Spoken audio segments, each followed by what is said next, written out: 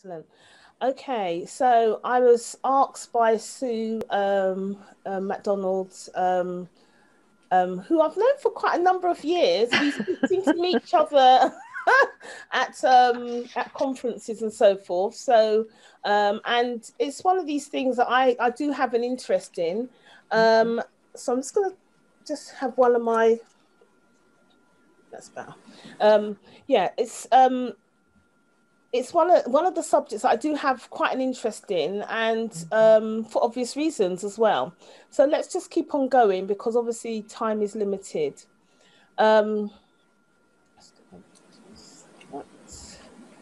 Okay. So the MBRRACE report comes out every 3 years, and to be quite honest, I've been slightly confused because there was one in 2019 and key recommendations, and another one's come out again 2020. But I think it's just to really keep us all updated as to what is going on. And the maternal mortality rate is actually used as a measure of the quality of a healthcare system. And so you could actually say that the UK healthcare system is very good. However, you know, one of the things that we have noticed within the UK maternity services is that women who are of African or of African origin and their babies have increased risk of poor experiences and outcomes. So despite that, this unique system and is known all over the world, it is quite unique for its regular collection of information, statistics surrounding childbirth and outcomes. It continues to have these long-standing issues of disproportionate levels of poor outcomes for women from African and African Caribbean origin. Now, I am going to be talking about, obviously, Black and brown women. So we're talking about Black women, Asian women, and women from minority ethnic groups. But I will be sort of focusing on the women who are Black African, Black Caribbean as well, mainly, because this is really where, for me, there is a concern. So what we do know is that the inequalities do remain. And as you can see from this infograph from MBRRACE, we've got on the top line here the number of the rate of maternal mortalities per 100,000, maternities up at the top here, of Black women. And in comparison to white women down here. Okay, we've got Asian women just here. Okay, and I think from the information that we have been given, Asian women are 2 times more likely to suffer morbidity in pregnancy and childbirth. And Black women are 5 times more likely. This figure's actually gone down to 4 times more likely. Now, I'm not too sure when that happened, but it has gone down. Now, as what is really good here in this particular slide is that they've really tried to just separate the women out. It doesn't say BAME. And I think this is really important that we continue to do this, right, where we are extrapolating the women out and making sure we are representing each one of the ethnicities separately so we know exactly what's going on in the ethnicities, in the different ethnicities. And along here, it just tells us what women have died of. And what we do know this year, is that the main reason for maternal mortality is blood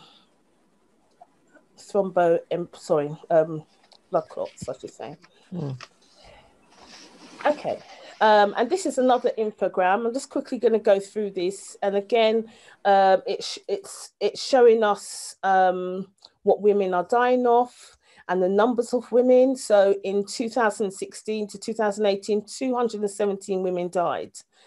And that's a report from 2020.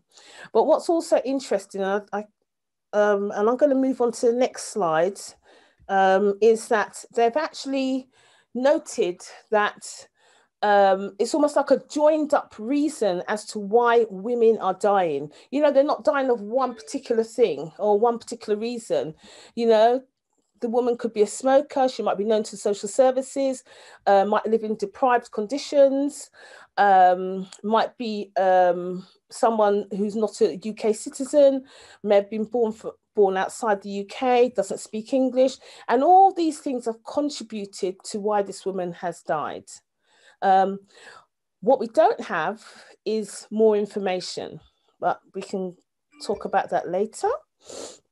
Now, I preferred this slide, I'm sorry, which came out in 2019. And I think this clearly shows the disparity in that if you look at the number of deliveries or the percentage of deliveries of Black women here, and it's 4% in comparison to white women, which is 80%. But then you look at the maternal mortality rate, and it's 38 per 100,000. And for white women, it's 7 per 100,000. If you go to Asian women, it's 13 per 100,000. Asian women represent 10% of the population who are delivering. So again, you can see the major disparity there. And this is another slide, and this is coming from 2019. And again, it showed us that Black women are 5 times more, Asian women are 2 times more likely to die in pregnancy and childbirth. So just some points of practice. And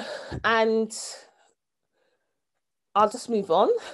Now, what I've noticed in practice and while I was in higher education as well, working in higher education, is that always key messages coming from the reports. 2014, there was a major drive on sepsis. Women were offered the flu vaccine, major drive on sepsis. Then moving on from that, mental health matters. Again, a major drive on that, okay?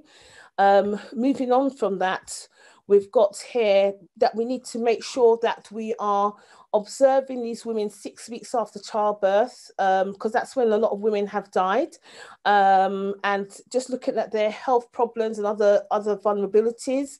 There is mention here of Black and Asian women about that they are at high risk of dying in pregnancy. So there is mention there. No recommendations. So, I mean, you know, why has this happened then? Why are we constantly being informed that there is a problem within the maternity services for Black, Asian, and minority ethnic women, that they are more likely to die in pregnancy and childbirth? We got this information, we get it every 3 years. However, no recommendations, no targets being set. So how are we going to remove these racial disparities in our midwifery practice? What has been the elephant in the room?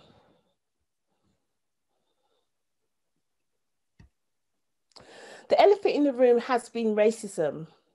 Now, it's very difficult for all of us to talk about racism in the maternity services, but we need to talk about it. We're going to have to start asking questions as to why these inequities continue, while those in authority have apparently remained unconcerned or unmoved at this high rate of mortality and morbidity of these women. I want to really go on to say, would it be true to say that the legacy of slavery continues to haunt these women when they use the maternity services, which is entrenched in structural racism in society? I think these are the questions that we really need to be asking. I mean, all the stuff we've heard about structural racism, is it affecting our maternity services to the point where our women are actually not having good outcomes? Do we actually, when we're booking women, do we inform them that they're more likely to have a poorer outcome than their white counterparts? I'm sure that we don't do that.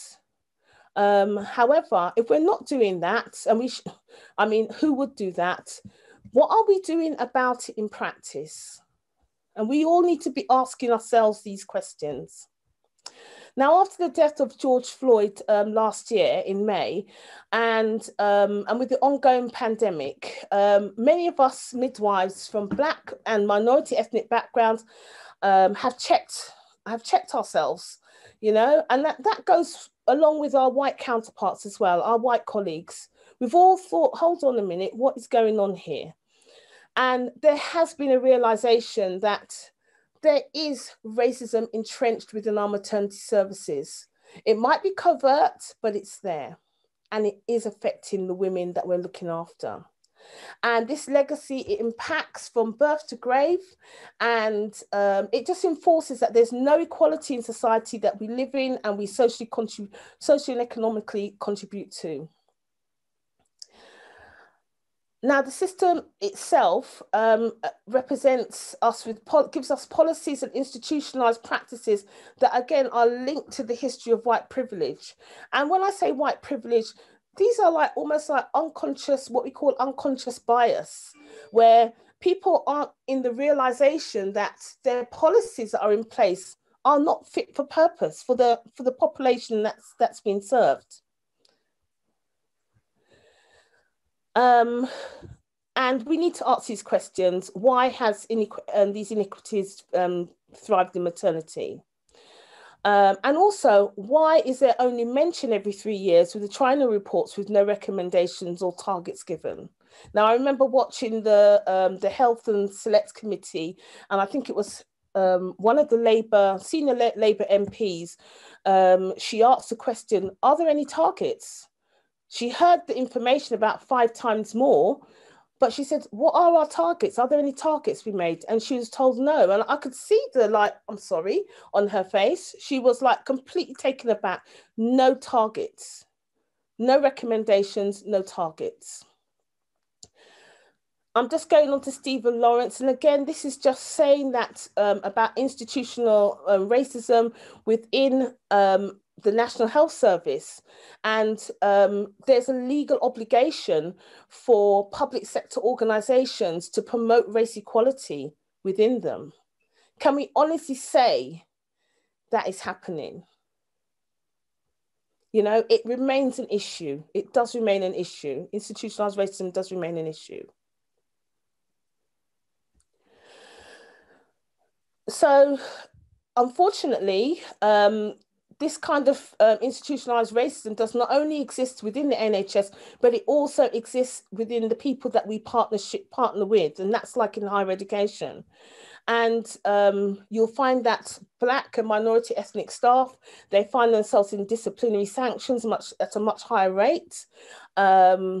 There's let's keep it swept under the carpet and let's not just drop the allegations and we'll just let you go, that kind of attitude. So it's not resolved.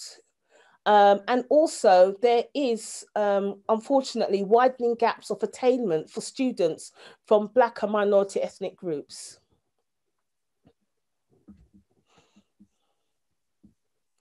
I just really want to quickly talk about cultural competency, which is very important. If we're culturally competent in our practice, it is good clinical practice, and it enables that woman, it empowers that woman to be involved in the decisions made around her care, and you will have a productive outcome from that.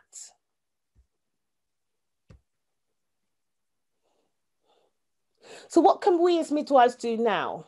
And I just really want to quickly touch on this about the Freedom of Information question that was asked by the Royal College of Midwives to 24 trusts in London. And the information was broken. Basically, the information was broken down by ethnicity. And what they wanted to find out was the demographics of those midwives who were found themselves in under disciplinary sanctions. And as you can see from the information there, you've got 32% of the midwives in London are Black or Black British, yet 60.2% of the midwives subject to disciplinary procedures are Black or Black British. Some of those midwives were dismissed.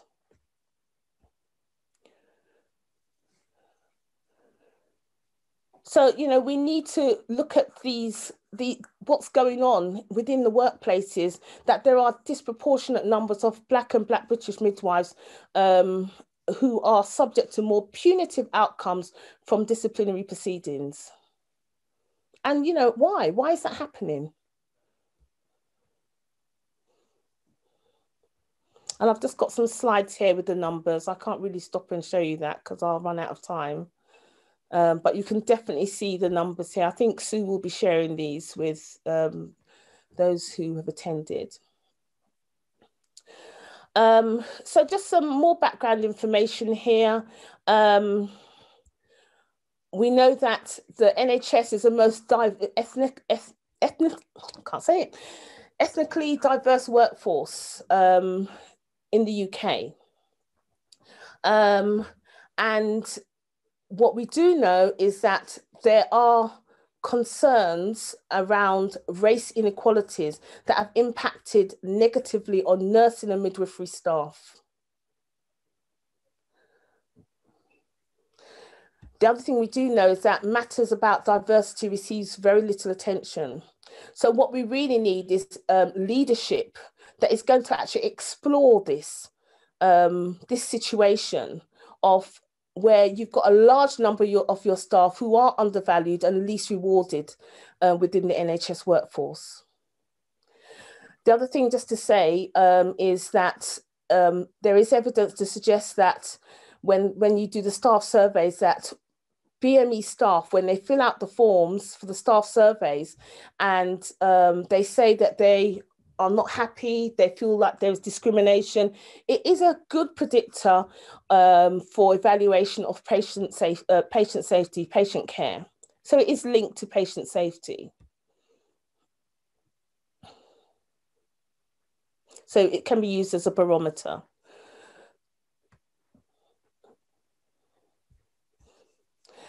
The other thing just to say as well, which I find quite concerning, is that the data relating to ethnicity around maternal mortality was not collected until 1994. However, within professional circles, academic circles, it was known that Black women were overrepresented. Black women are still overrepresented, even though the figures are better. And this mortality rate for Black women and Asian women and women from minority ethnic backgrounds is unsettling. So how can we change this? What do you think?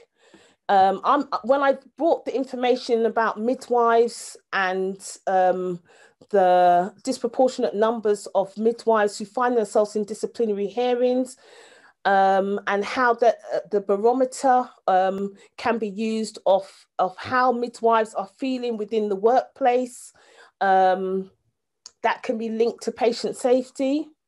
Do you think there's a causal link with the poor outcomes for Black, Asian and minority ethnic women from those backgrounds? The other thing we need to remember is the code of practice. You know, we all are meant to be working with this in mind. And so let us all be mindful about our behaviours in the workplace and just uphold the reputation of your profession at all times.